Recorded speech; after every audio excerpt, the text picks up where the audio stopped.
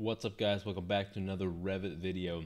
In this video we'll be covering how to relocate a building. And what do I mean by relocate a building? Well, I mean relocating a building not like left and right across the site, but like actually up and down vertically. So there's a number of ways that you could do that, and they would work, but there's really only one good way that's going to effectively give you what you want that is going to achieve that. And the reason you might do this is if maybe you're talking with a civil consultant at some point, and after getting an initial survey and you have a topography to work with, you realize, oh, I need to raise my building, like physically raise the finished floor of the building.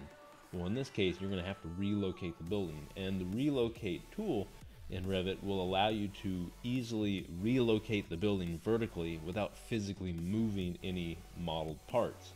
And the reason this is good is because, one, it's very easy to not move any 3D element, because if you had to move 3D elements and you had a massive model, that could take forever and much less break everything. So where are you going to find this Relocate Project tool?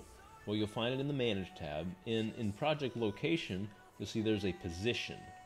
And if I click on position, you can see there's Relocate Project, Relocate True North, Mirror Project, Rotate Project North.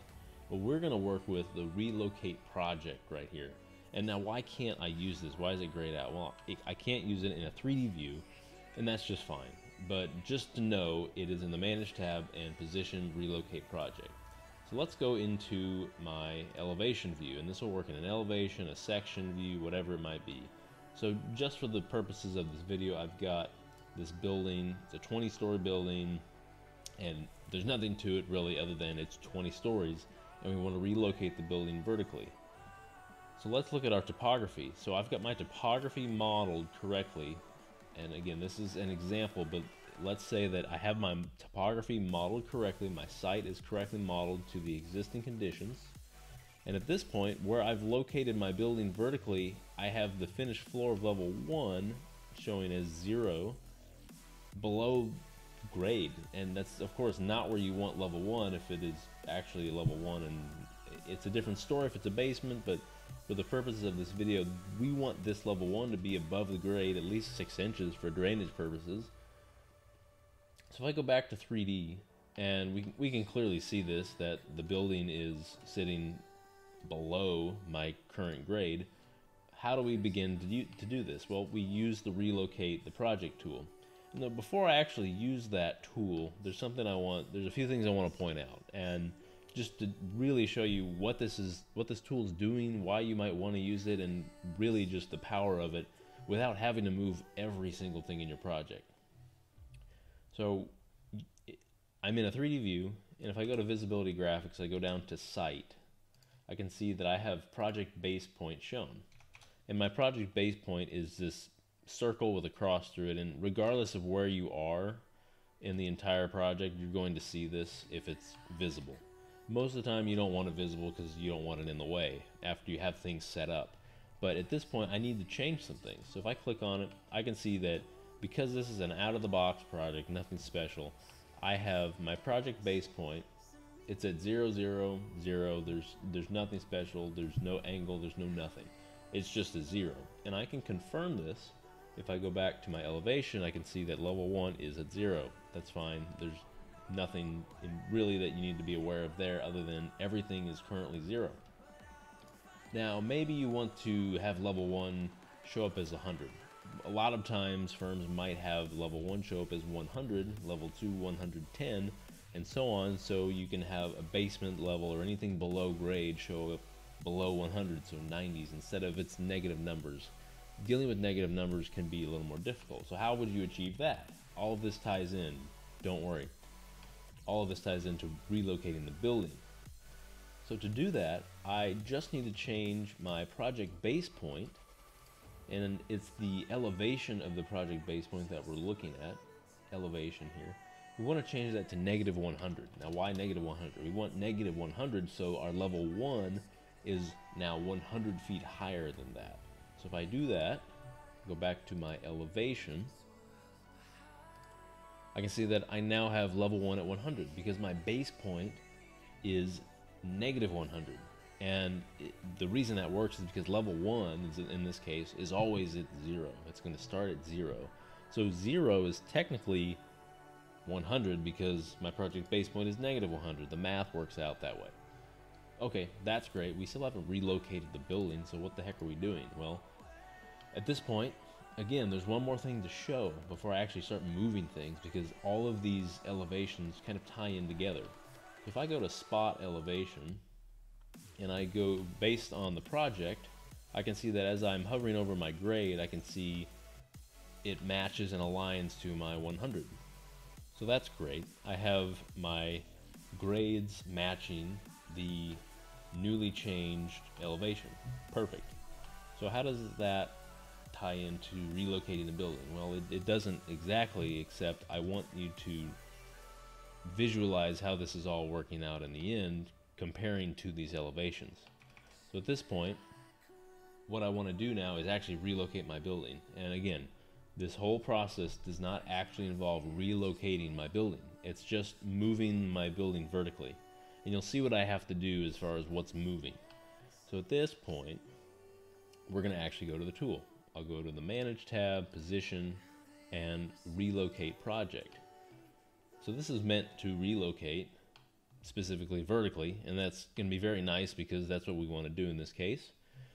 So after I choose Relocate Project, it turns into just the basic move tool. I've got the move command and everything, and I can snap to certain things if I want. It doesn't matter, but in this case, I want to move my building up, and let's say we've decided that the finished floor of the building will be at 103, or 3 feet above level 1, or 3 feet above 0, whatever 0 is, the arbitrary 0. In this case, so that the building itself and the finished floor of level 1 is above the site. So at this point, what I'm going to do is move the building 3 feet higher. So all I need to do is move 3 feet up. So I'll first click and I will type in 3, moving up. And what we'll see, nothing happened. It doesn't look like anything happened. And why is that? Well, that's because level 1 is still 100, level 2 is 110. And that's honestly what we want. You know, we want level 1 at 100, and like all that's great. We moved other things. So let's look at what actually moved. I'm going to go back to my site plan. Actually go back to 3D. And everything still looked the same here. Let's go to annotate. Let's choose these spot elevations. Well, everything looks the same here as well. Well, what actually happened? Let's go and look at the project base point. There we go. The project base point is at -97, and that's 3 feet lower, or higher in this case, 3 feet higher than we originally were. So at this point, what do we need to do now? Okay, if we know that the site was correctly modeled at, you know, it doesn't matter, if we just knew it was correctly modeled, and we moved the building up 3 feet, well, what do we need to do at this point? Well, we need to move the site down 3 feet to basically inverse what we just did with the building. We need to do it with the site. So at this point, I can go to the elevation. I will select the site, and I'll just move this 3 feet down. So let's move this 3 feet down, and look at that. So what do we have now? If I go back to 3D, I can see clearly the building is above the site. That's, you know, that's what we want in this case. But also, let's check our spot elevations. Do they align up? Yes, this is 3 feet lower than it was. That's perfect. So, what did we actually achieve here? Well, we achieved moving the finished floor of the building up in this case. And we kept the finished floor and level 1 and everything at 100 where we want the building. So in a way, we kind of moved the project, moved the datums, but we didn't have to physically select all the datums or select all the 3D elements inside of this building and physically use the move tool and move it, because that would be just crazy and things would likely break. You'd lose associations and it could just go haywire in a second. So what did we do? We moved just numbers around, more or less. The building didn't actually move, but the only thing that physically moved was the site. And that's because after we physically moved the numbers up in a way, we needed to physically move the site down to represent that change. And so at this point we can begin to address the fact that we have the site in the right place and now get it integrated with the building the way we want it to. I sure hope that makes sense. If it doesn't, please ask a question in the comments. I will be happy to get back to you and I will answer thoroughly. That's going to do it for the Relocate